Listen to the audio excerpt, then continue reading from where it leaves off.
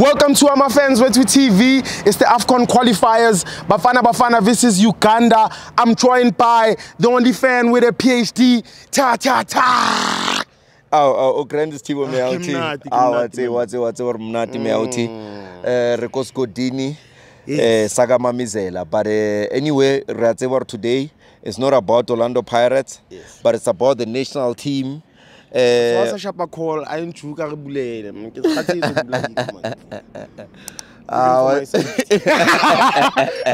go.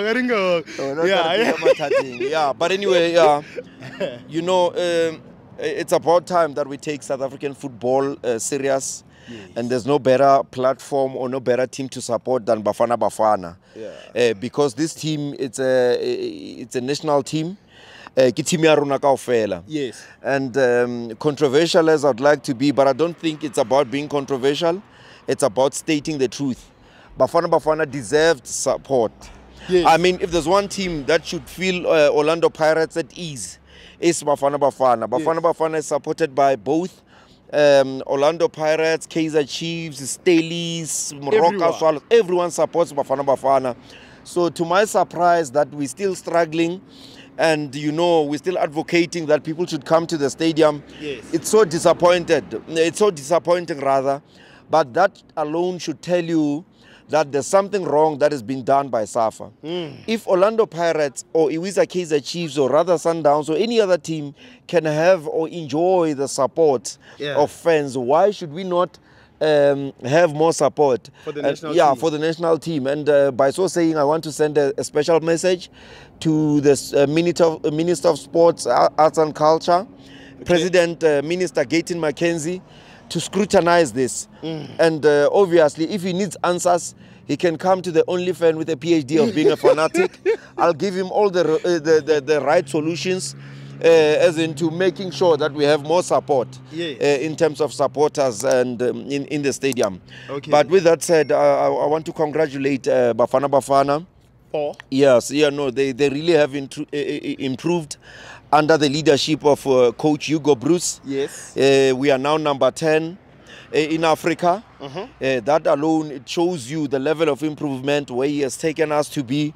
If you check again where we were in the past, I mean, people had lost interest in Bafana. Yes. But now we know that we are playing.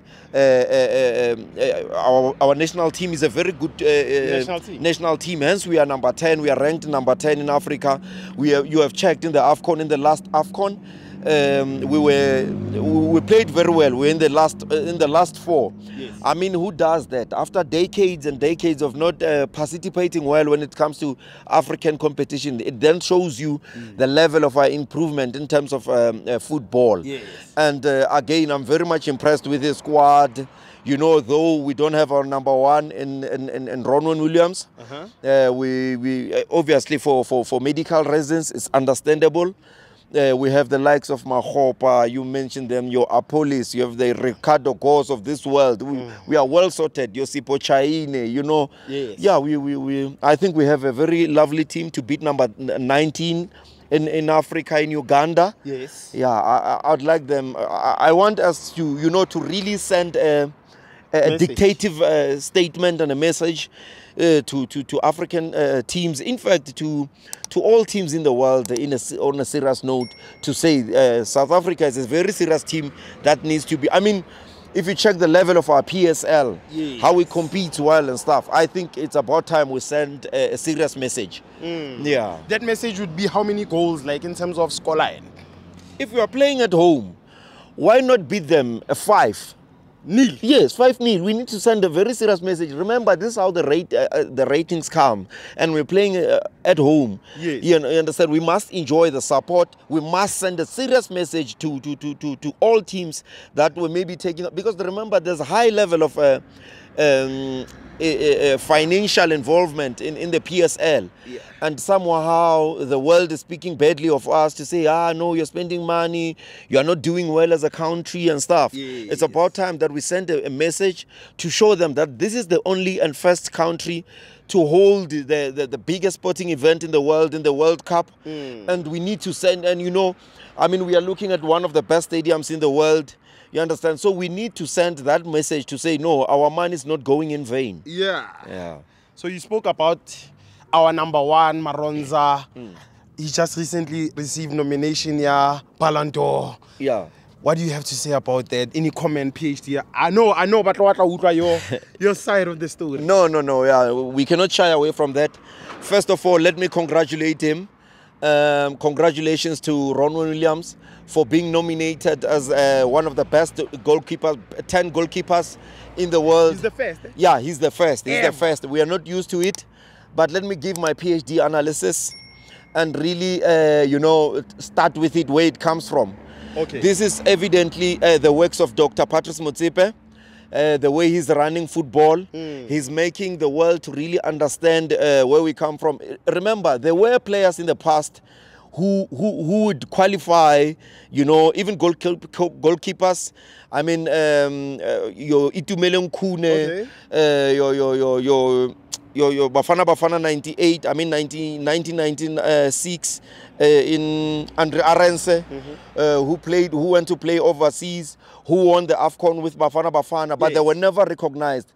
So this is what Dr. Patrice Motsepe is giving us to say he's opening up a left ear, or rather an eye to the world to say, start recognizing South African football. Because one might look at it from a Ronwen's point of view or from a PSL's point of view, but this is, and this is a fair advantage to South African and African footballers as a whole. Yes. I mean, you could see, like even now, he's just giving 50,000 euros for every team that will be participating to play in the CAF Confederation Cup. Yes. That shows the level of support and the engagement that he has also with the FIFA president and to world football to know that recognize us.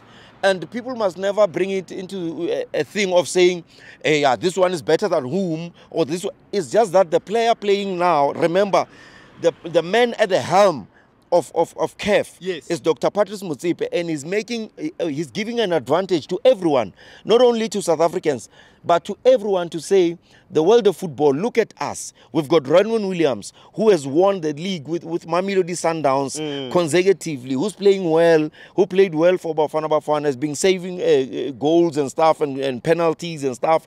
He's able to start play from the back and stuff.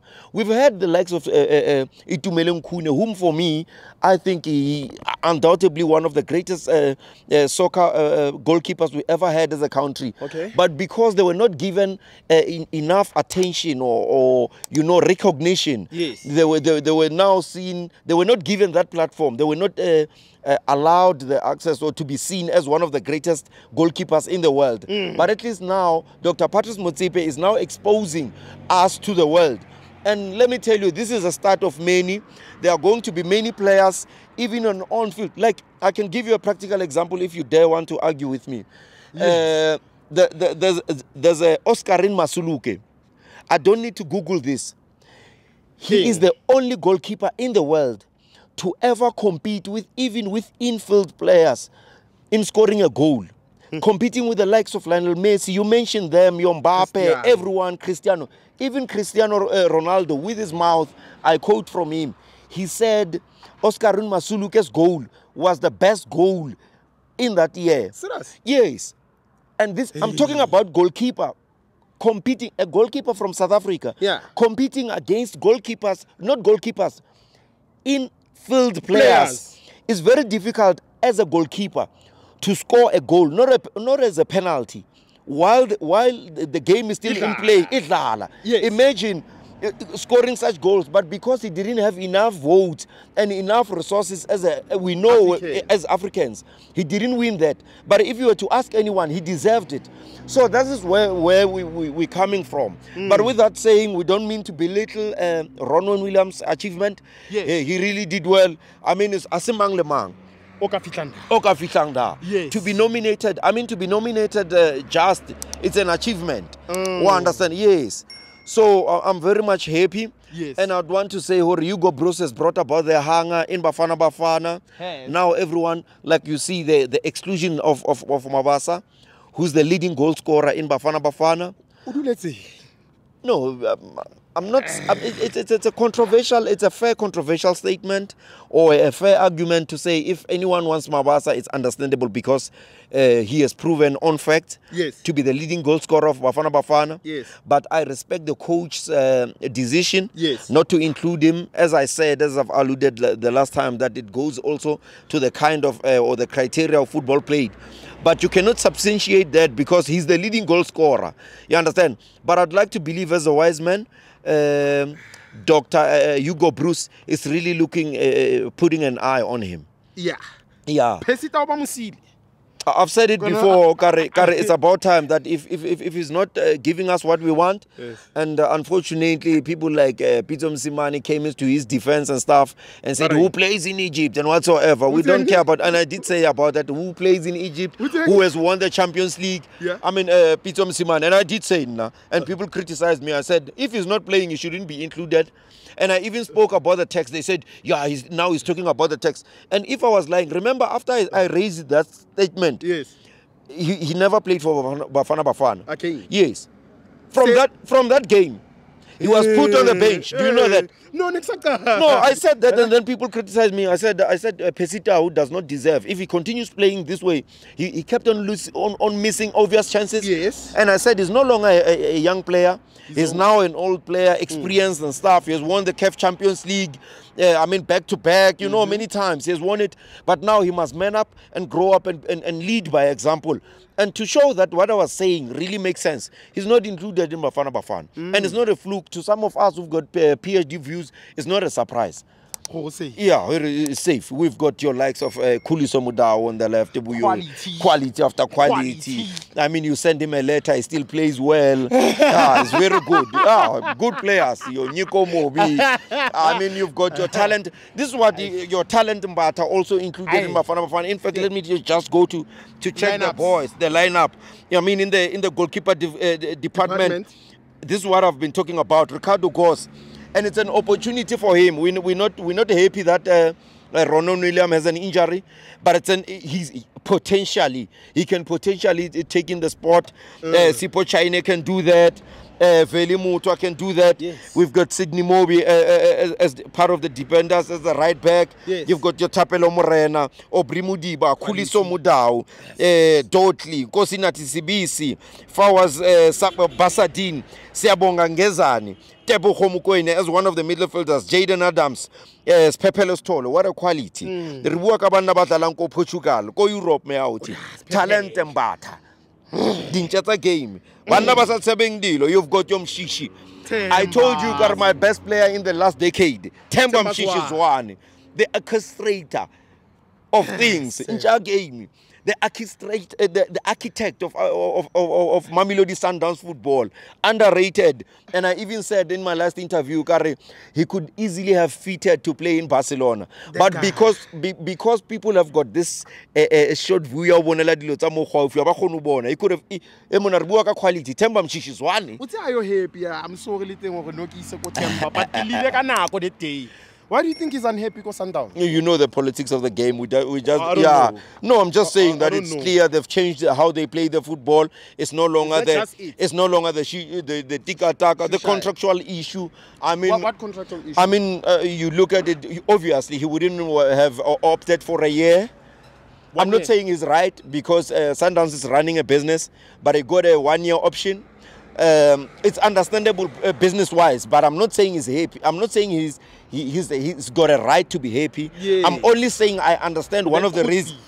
Yes, it's an upset. I mean, when we talk about Temba Zwane, we talk about someone who respects his trade, his discipline on and off the field, how he always grills himself to become a better player. The hard work that he puts. I mean, there's too much competition at Mamelodi Sundowns. If you find a consistent player like Temba Zwane to be there always, and because people might think, it's just Mshishi. Do you know that I walk the streets, Tibo, to an extent that I even knew that when everyone was on break, Temba Zwane was training. Yes, Temba Zwane was training, but they'll never tell you. This is a PhD analysis. I'm telling you. When people were asleep and they were on break, Temba Zwane was busy training. The hunger that the guy has is beyond talent. Because remember, another name for talent is hard work. And people are missing that. They only see the Tembazwani who performs week in and week out, season after season, and they think that's ultimately that. But because some of us have got a PhD view, we can realize it's precisely because of that. And you've got your Ikren Reiners in game. You've got your Oswin Apollis, Patrick Tito. Ma Meswangeni. I know. No. I Sugamo. No. Sugamo Poseli. Sugamo Poseli. Patrick Tito Meswangeni. I know pronunciation. I want to go Portugal about say Baluko Europe. How hono palama bolo tawita jwalo beauti. We are talking about a player whom was given or is given number 10 go Orlando Pirates ho rapala me bola go Champions League uboni wa motseba wetito that's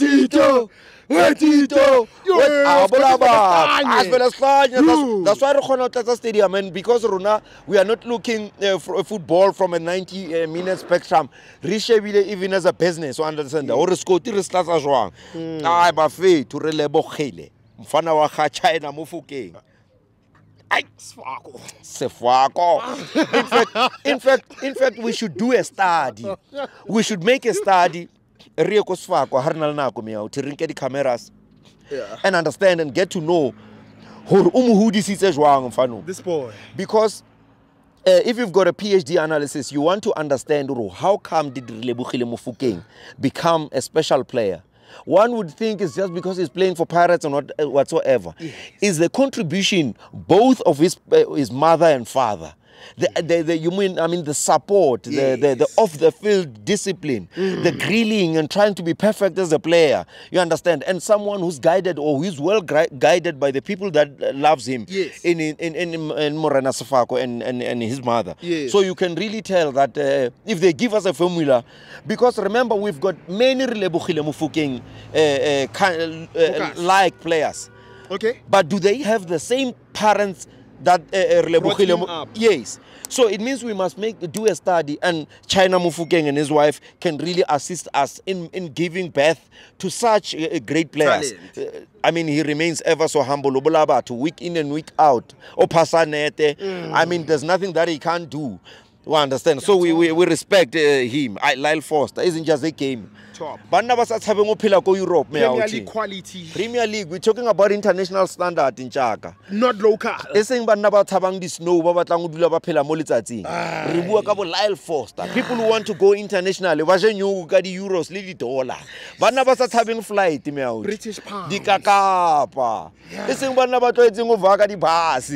South African players should get exported and go and play overseas, so that when we talk international football, it now makes sense. Remember, when we talk about the likes of Clive Barker, the late Clive Barker, I mean the man who gave us the first glorious South African football fanatics, he went on to win the African Cup of Nations, and all those players that he played with, they were just average players, but they became your Lucas Radebe, who became a monumental value ko Engelane. Le how fihla ko Leeds United today, he's still highly respected, and even Lebanaba Mahoa, they are still named after him. How can ko Leeds United Stadium obona picture ya high? The late Sizwe Mutaung, Dr. Kumalo, Shoes Mushweu, we understand David Nyati, we understand work quality after quality. The list is endless. Phil Masinga. I mean, it's too much quality after quality. This is what Hugo Bros wanted to do when he wanted to select young players in Bafana to say, I want to select young players so that they can be sellable, so that you can sell them at ease, you can export them at ease, because international scouts, they look at your age. But when you take old players, no matter how talented they are, it now becomes difficult for them to break into the international standard or to the European kind of style. But with that said, the aim is not to support Orlando Pirates. For those that think that coming year will be supporting Orlando Pirates, because I know that there are people who look at football from a club perspective, but this is a national heritage, a national asset in Bafana, something that we need to celebrate. Yes. And I want to say, and really, substantiate this into saying, Bafana has over 50 million supporters. Yes. But they cannot fill up Orlando Stadium. Why? Ask yourself why. Why? And this is my ultimate question. That's why I'm saying to President Minister Gayton McKenzie, the Minister of Sports, Arts and Culture, yes, let's see this. Obviously, as fans, we can put an end to this thing of having a national team that is not supported. Yeah. I mean, a national team should be more supported than any other team. And on that. So Kupa meeting. Kupa meeting. I want a meeting with Minister Gayton McKenzie. Yes. I've got the solutions enough. We've got the solution. Yes. Both from the president of MASA, yeah, to the deputy president of MASA, yes, to the general secretary of MASA. Right. We are just fans who are concerned about our national football. We want to send you a message, Dr. Gayton. I'm giving you doctorate anyway. Gayton McKenzie, to say we need a Bafana that will be supported by fans. Beyond sponsors. If sponsors needs to support Bafana, they should support fans who will then influence Bafana into having a fill-up Orlando Stadium. So final prediction, King, 5-0. Final prediction, 3-0. But wish prediction, 5. Thank you very much. Thank you.